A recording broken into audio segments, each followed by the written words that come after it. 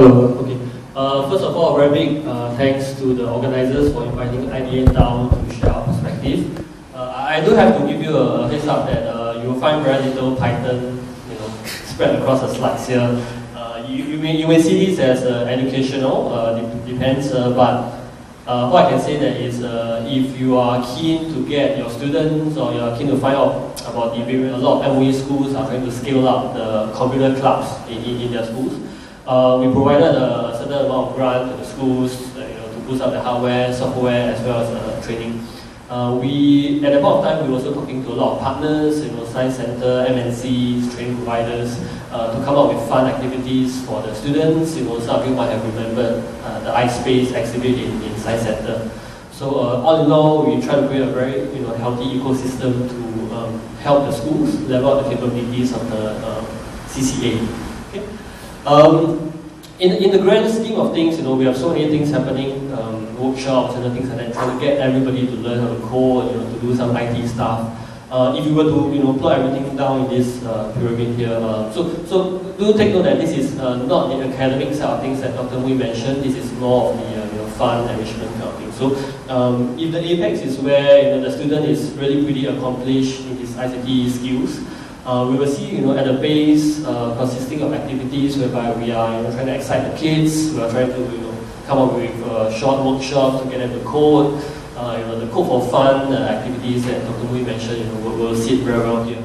At the top of things is where students put in the extra effort to train themselves hard for competitions. They might receive special mentorship from one-to-one kind of trainers, or they may be, be part of some elite group that we don't even know about, whereby they are trained specially to be better at what they're doing. The Infocomm clubs, and the program sits somewhere in the middle, whereby we will harness all the students who are interested, excited about technology, to make the decision to want to go one step further during their primary school days, their secondary school, or even their JC days to be part of this CCA. One interesting thing that we've been tracking so far is we often ask the students within our community, how popular is your CCA? So I think back then in 2010, we have heard stories whereby the Infocomm club or the computer club is some place where if you have no CCA, you are thrown there. Okay, or we choose the CCA so that we can go there and play games, things like that. But increasingly, the popularity has sort of grown. Now we are hearing stories whereby to actually enter the Infocomm club, you have to go through some interviews by the teachers. You have to show some sort of portfolio. So I think things are improving slightly. Suffice to say, more and more students are getting more interested in tech in general, and they want to be part of a CCA that develops them further.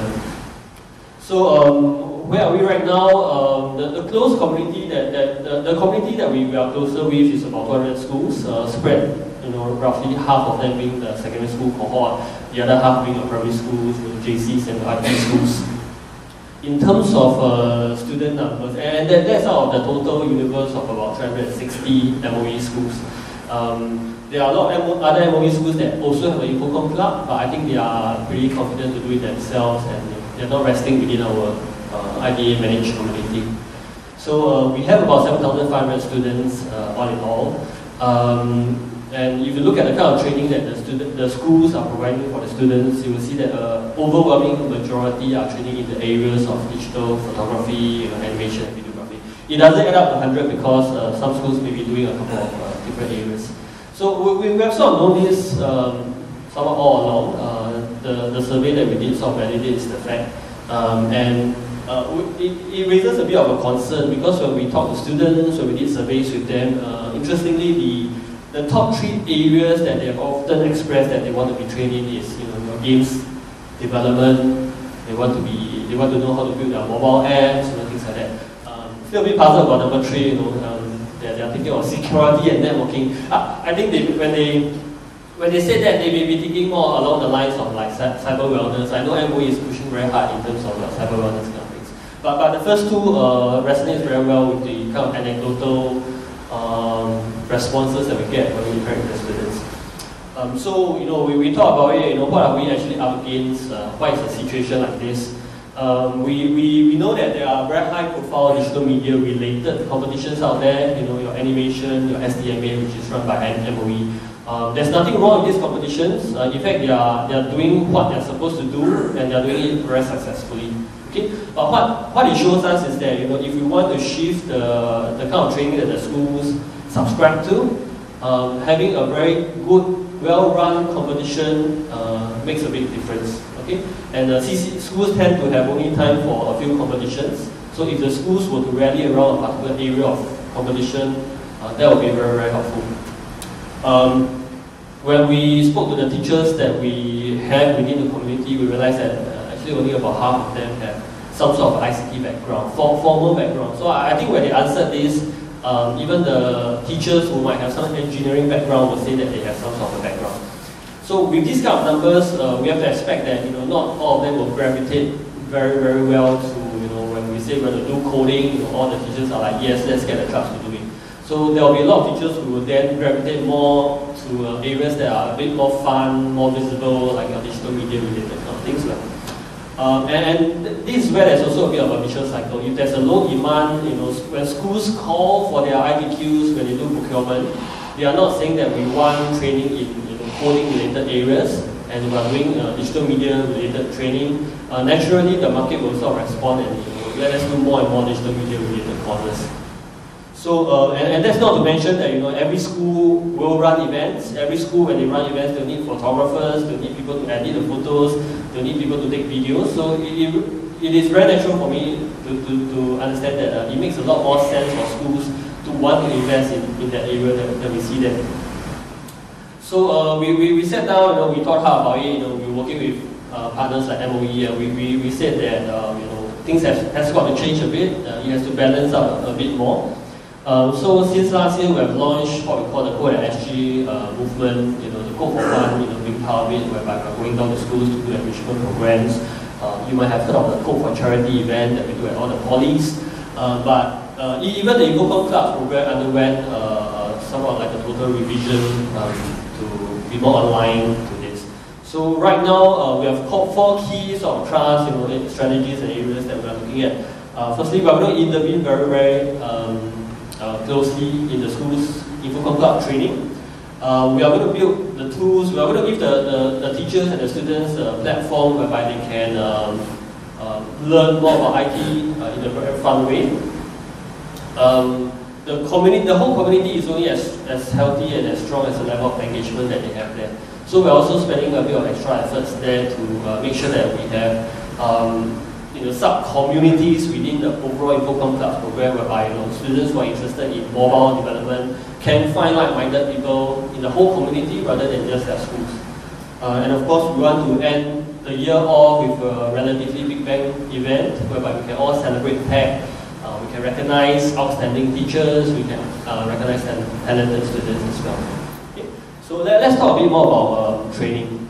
We have worked out this thing called the ICT Learning Roadmap together with academics from the 5 polytechnics, so a big thanks to them as well.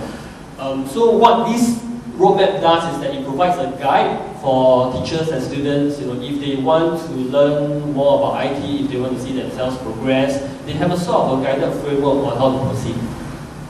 Part of the ICT Learning Roadmap will be the core area, whereby you can find activities that will help students appreciate technology better. So it can come in the form of maybe, you know, just simply watching a video about the evolution of technology, to something more hands-on whereby they're learning how to code using some online platforms out there, for example, Code Combat. Okay? There's this other part, which is, you know, we have actually charted out 8 different roles that to help the teachers and to sort of anchor their training a bit better. And they are spread out across the 4 domains that you see there. So these are the 4 areas that we're pushing very, very hard for. Using one of them as an example, you know, Web Developer Junior, what the teachers and the students will see there is that there are 5 different levels. Okay? Level 1 being the simplest one, whereby, you know, you are just building a REST static kind of website. And as they progress, you know, eventually they'll be doing something like, you know, building a real web application that pulls and sends data to a server. Okay? So any student who reaches your level 5 will probably be in a pretty good position when they enter tertiary kind of education, you know, to be able to accelerate much faster. So we also make some sort of recommendations. So if you're upper primary school students, this is roughly where you can aim to be. Of course, this is just a rough guide. Every school is very different. The caliber of the students are different as well. One intention is that teachers can actually use the guide to do training themselves, or the teachers can use the guide to better engage with training providers out there and say that, I want you to provide me with a course that can meet the level 3 competency, something like that. But of course, we know that that's not going to happen for all the schools. Some teachers may have the will to do it, but they don't really have the means or the time to do it. So what we have done is we have also partnered with 10 different training vendors. I don't know whether some of them are here today. Rolling out a total of 63 courses spread across all the different domains. Okay.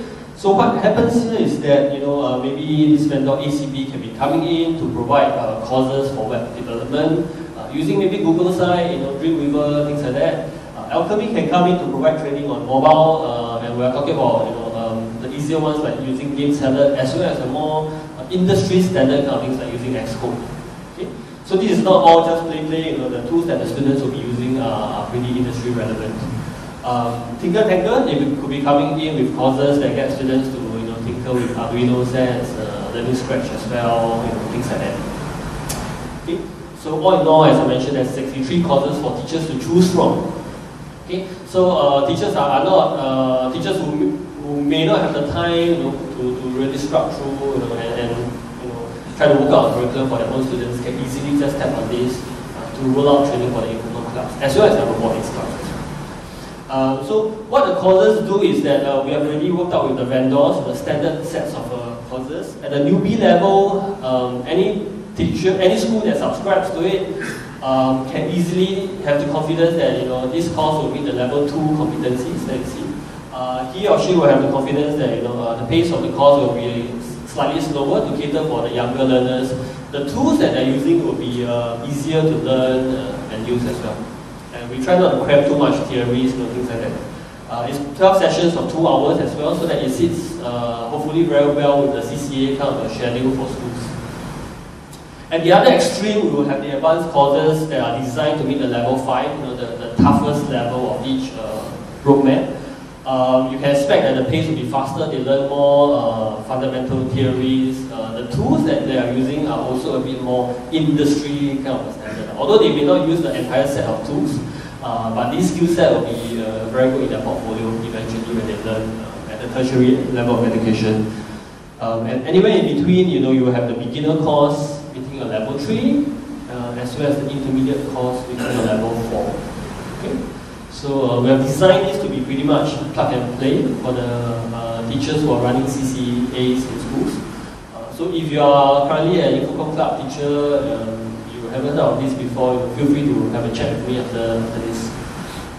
Okay, so we started this back in January this year.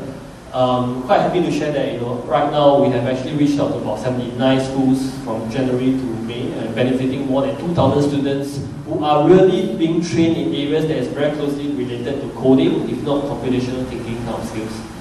And there's another 15 schools in the pipeline for this month that I haven't added into this chart as well. And you can see that web developer, game developer, and mobile developer, these are the more popular courses that the schools are choosing as well.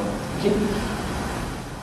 I also mentioned about us building the tools for teachers and the students to be better connected within the community. So one of the projects that we are embarking on right now is to build this online engagement platform.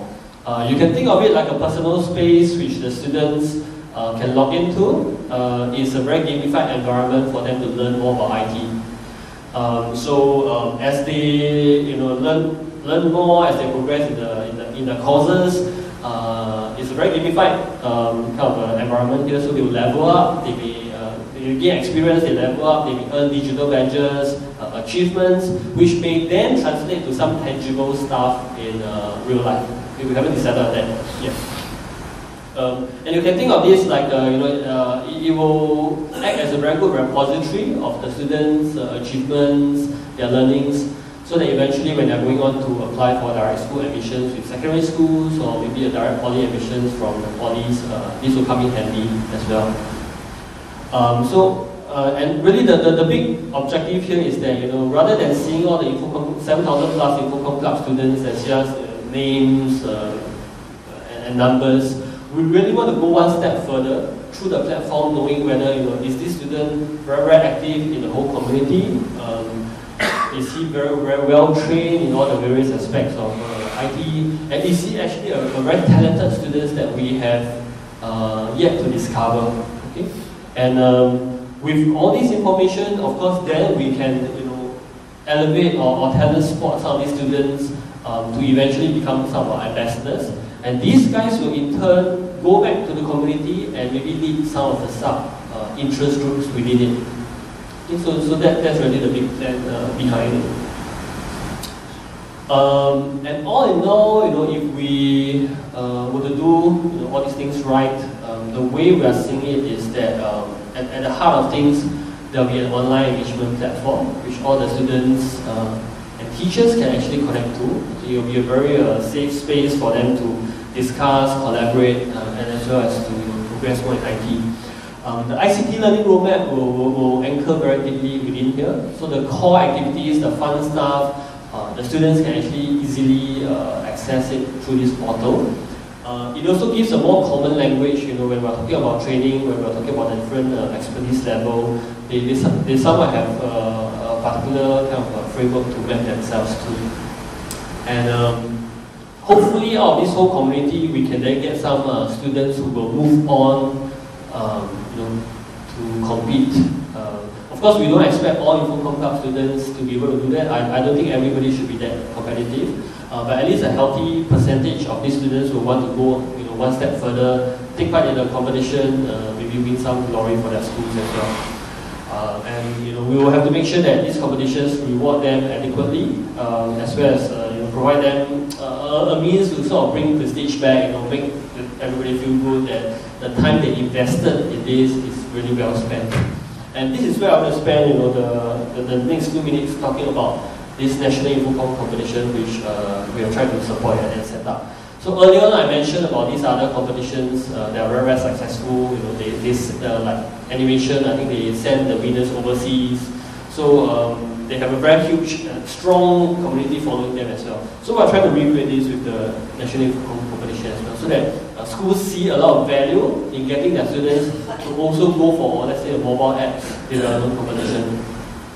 So the way we're doing it, actually starting from last year and definitely more pronounced this year, is that from January to September, there will be a series of competitions that are happening. In fact, some have already happened for this year, which IDA is actively supporting.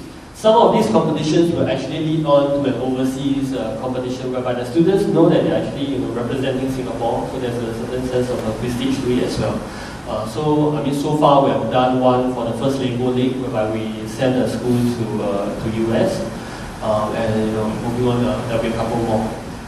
What's a bit more unique is that in September, I also mentioned about this Big Bang event at the end of the year, every year. So this is, we have currently called it the Young Tech Fest.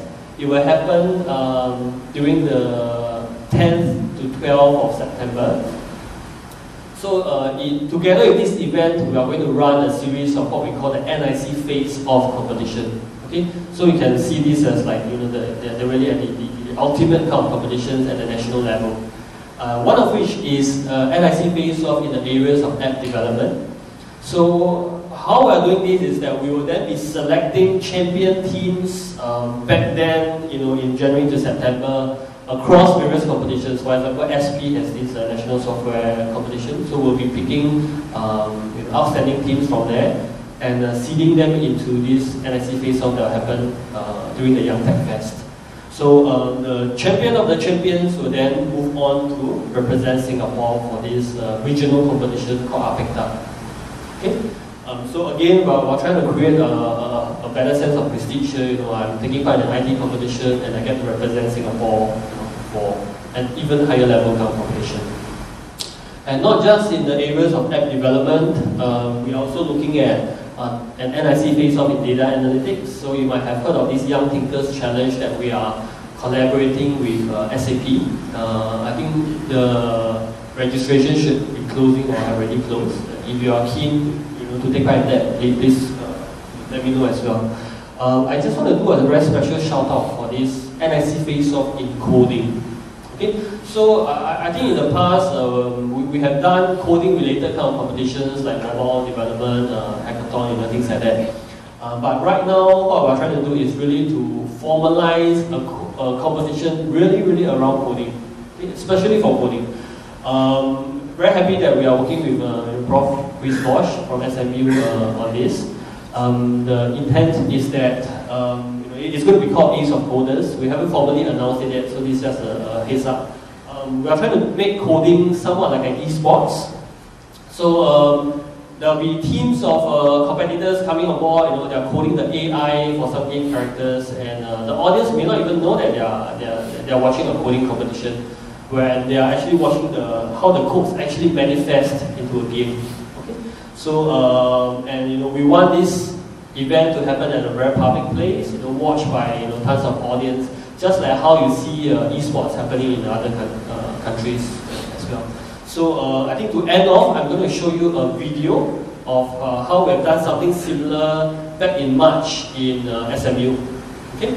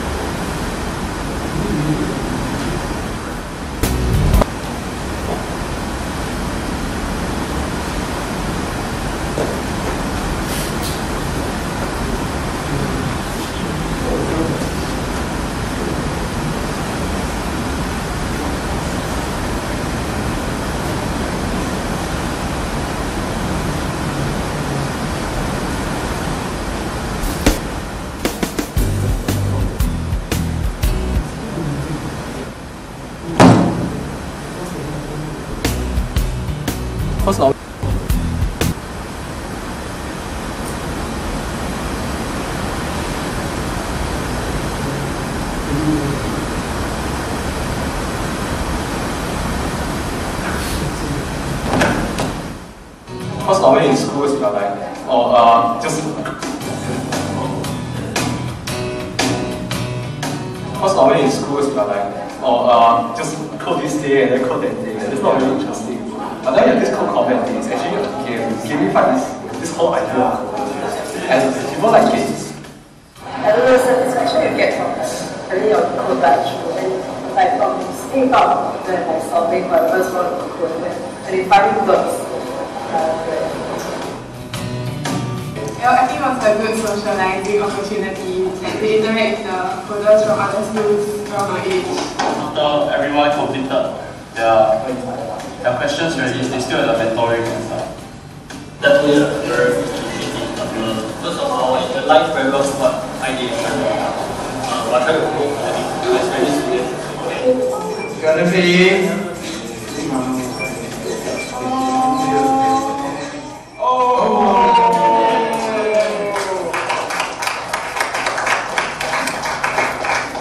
Alright, please come down. Got it? Awesome.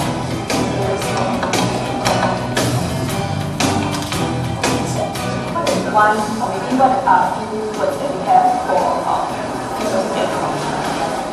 I think they should really like try this out because it's really fun. They should have the mindset that like only males do this kind of thing. Because like really all of us can do it. Actually really fun. Thank you. What do you think about the event? Very fun. My first time attending this event hosted by IDA. As well. Very fun. I think it's more IS.